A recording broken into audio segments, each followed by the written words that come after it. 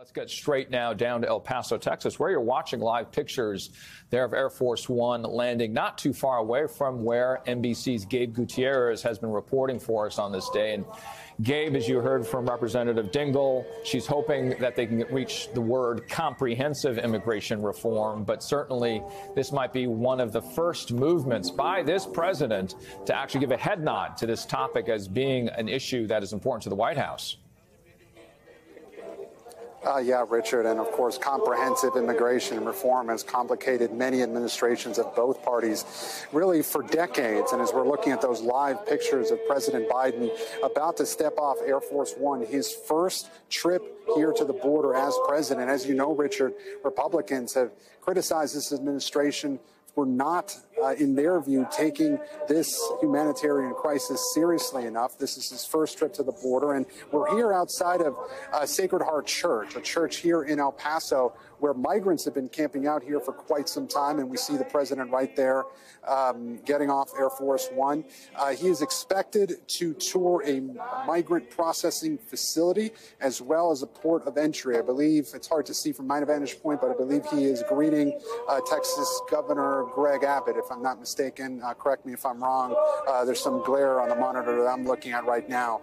But again, those live pictures, President Biden, the significance of this. This is something that you know, his administration says it has been working on now since that influx of migrants especially came to the El Paso area within the last month or so. In mid-December, El Paso officials saying they were seeing up to 2,500 migrants a day come into this area. The White House now says that that has dropped about 70% since mid-December, and they announced a series of policy proposals last week that they hope will continue that drop. Among those is that now Mexico has agreed to accept tens of thousands of migrants from certain countries, including Nicaragua, Haiti, Cuba, and Venezuela, that will be expelled back into Mexico. The hope is from the Biden administration that that will discourage some of the migrants here from coming to the U.S. But at the same time, the U.S. says it plans to take up to 30,000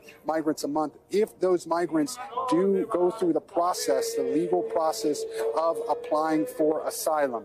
Over here, you see, you know, migrants here outside of the church. They're singing here. You can see behind me dozens of migrants have been here. This is something that we've been seeing throughout the morning. There have been 6 arrests here, and last week there were arrests here by federal officials that were critics have said that you know that local officials may have been trying to sanitize the president's trip here, that he wouldn't get to see the confusion among some local officials here that has played out over the last couple of weeks. But again, migrant crossings here have dropped in these last few weeks, and that's what the Biden administration is trying to highlight, that they are taking this seriously and that they are setting aside money from the infrastructure law in order to make a more robust immigration system. And Richard, I want to play, as we keep up this live picture, I spoke with a local official here that had a direct message from the federal government. She spoke to me a little earlier today about what she wants to tell President Biden. Take a listen. I think they have done zero to prevent this. I think that they're trying to cover bullet wounds with Band-Aids by sending FEMA down here. I'm happy that he's coming, but I hope that he comes and he sees this part of El Paso, not just the rest of the community, but this part, and really talks to the people of El Paso, because the citizens of El Paso are the ones that elected him. And I hope that they're able to tell him, like, President Biden, this is not normal. And again, that was a former city councilwoman who we spoke with earlier today. But as we look on the left side of your screen there, President Biden, those live pictures, him landing in El Paso for the first time as president, speaking with local officials, local members of Congress. And he's expected again to tour a port of entry as well as a processing facility here. Then tomorrow he is, well, later today, but tomorrow he's expected to be at that North American Leaders Summit in Mexico City, all part of an effort by his administration to highlight their efforts here on the border, something that Republicans have long referred to as a humanitarian crisis. President Biden is waking up in Mexico facing some criticism, including from members of his own party after his first visit to the border since taking office. It was a pretty tightly controlled visit to El Paso, Texas. It did include meetings with Border Patrol officers, lawmakers, and local officials. But President Biden did not appear to meet or actually see any migrants there, including as he visited a migrant aid center. So everyone asked the White House why that was. The White House says, well, there were no migrants there at the time. It was a coincidence, they say. Our reporting does show, though, that there are still and were when the president visited hundreds of migrants on the streets of El Paso, including children. Rosa Flores joins us live this morning from El Paso. And that's your reporting, Rosa, that those migrants were there. The president didn't interact with any of them? No, he did not. And that's why the president is being criticized by both sides because of what he didn't see. So let me show you, because this is one of the migrant camps that's here in downtown El Paso. And, you know, the immigration advocates here in El Paso and Governor Greg Abbott usually don't agree on much, but they do raise the same question. If President Biden came here to El Paso to see the reality on the ground about the border, and he didn't come here, what's considered the epicenter of this crisis, did he leave with a clear understanding? ¿Y tú qué quieres ser cuando seas grande? What do you want to be? Maestra. Oh, she wants to be a teacher. The Tovar sisters have been living in this makeshift migrant camp outside an El Paso church for a week. Rapunzel. Oh, she wants to be Rapunzel. Playing with toys is a luxury they haven't enjoyed since they left Venezuela 4 months ago, according to their dad. No hay educación para las niñas, nada. He says that he decided to come to the United States because of the economic situation in Venezuela, because there's no education really for his daughters. The Tobars are among the hundreds of migrants who call the streets of El Paso home, arguably the epicenter of the current border crisis. A scene President Joe Biden skipped during his first visit to the border, a short 3-hour stop in El Paso that prompted criticism by the governor of Texas. This is nothing but for show. And protest by local immigration and human rights advocates. You are not alone. Like Fernando Garcia. You think this is a photo op for the president? I think this is it. I mean, 3 hours, what is what you can do with them? But that feeling of disappointment is being transformed into outrage. Outrage over policies like the Trump-era pandemic public health rule known as Title 42, says Garcia. That rule allows border agents to swiftly expel some migrants to Mexico. Biden said this about the policy. I don't like Title 42. Just days ago, he expanded the rule to Venezuelans, Cubans, Nicaraguans, and Haitians. I think the only ones happy with the expansion of Title 42 are the Trumpists, conservative Republicans, the people that supported Biden. I mean, we were expecting something different from him. Something more humane, like the campaign promises he made, says Garcia. During his visit, Biden stopped by a port of entry, a migrant respite center, and by the border wall, but didn't appear to see or meet any migrants, which Garcia says means the president was not exposed to the full magnitude of the immigration crisis. 3 hours. Is that enough? No, obviously it's not enough. The timing of the president's visit is also raising eyebrows because the situation here has significantly improved. Take a look. This is what it looked like in mid-December when hundreds of migrants were lining up in freezing temperatures waiting to turn themselves into immigration authorities. At the time, Border Patrol said that they were encountering about 2,500 migrants per day. Now, take a look. The lines are gone, and the symbol of deterrence here is the Texas National Guard and the fencing they put up. According to DHS, the number of migrant encounters has also decreased to about 700 per day. Seven. The Tovar sisters' favorite toy, a tablet to learn numbers and the English alphabet. G.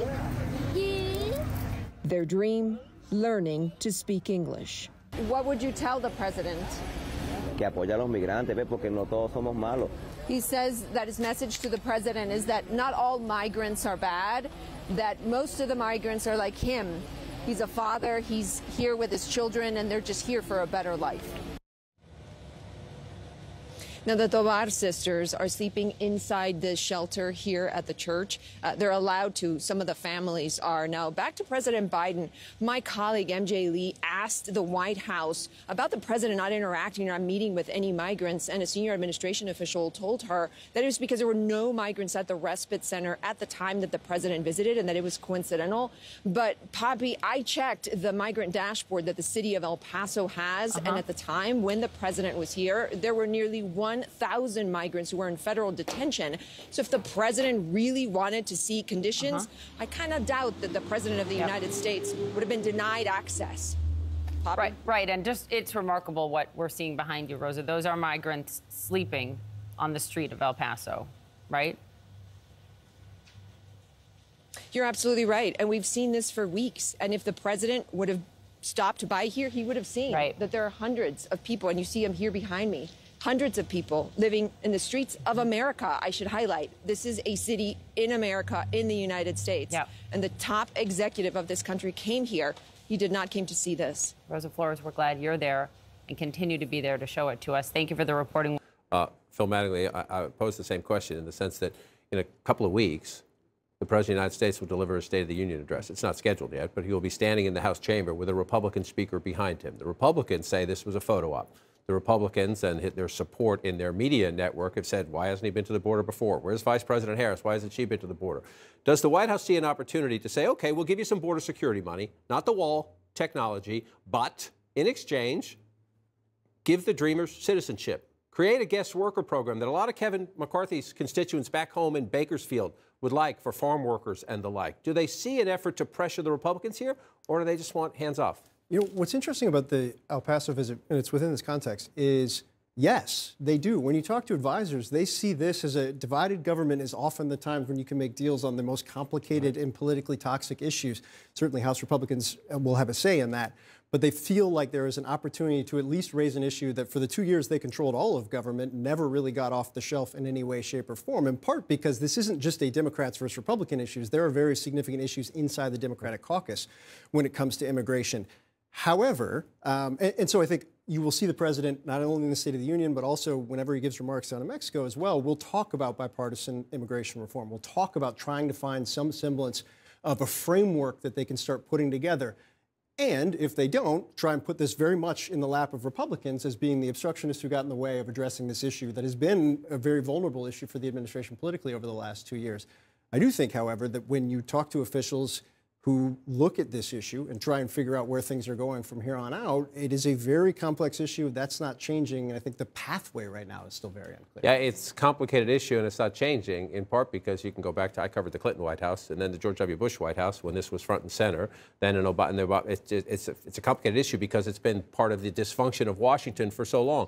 There were pictures of the president when he got to Texas. The Republican governor met him. And the Republican governor handed the President of the United States a letter in which he said, you should detain everybody who illegally crosses the border. You should fully enforce that Title 42, which is turn them back seeking asylum, let them file their claims from elsewhere, aggressively prosecute illegal entry, resume the border wall construction Governor Abbott wants, name the Mexican drug cartels as foreign terrorist organizations. This was an opportunity for a constant critic of the president to politely and respectfully say, this is what I want you to do, sir. Is there any chance, maybe not with the Congress, with the governors, is there any chance, or are we just in this political standoff over this issue? I think we're in a political standoff. I mean, I think there is a reason, as you said, this has not gotten done. People are dug in on all sides. And it's something where any type of movement on it could be considered amnesty. Republicans will not do that. You have a lot of debates within the left on how to handle this. And people will point out that it is not illegal to cross the border and to seek asylum. That is not illegal. So how you deal with this issue, it does take a Congress and lawmakers and policy people who are willing to work together. We have not seen that for the past few decades. And back to the previous conversation quickly, both of you jump in. If you're Kevin McCarthy as Speaker, and if the President of the United States is the leader of the country, if he made a proposal, is there any chance this Republican Speaker, on the tenuous ground he lives on, could try to negotiate? Any sort of proposal from the Democrats is going to include something like you said, Dreamers, and that is not where the Republican Party stands now. They want border security first, and then maybe they'll discuss Dreamers, illegal immigration, legal immigration, but they are nowhere close to that. And also, yet. we should just point out how toxic it is about to be on Capitol Hill in terms of the investigations, potential impeachment of Alejandro Mayorkas. So while theoretically I completely agree with Phil that it could happen, I also just think that the politics are going to get incredibly difficult for both sides.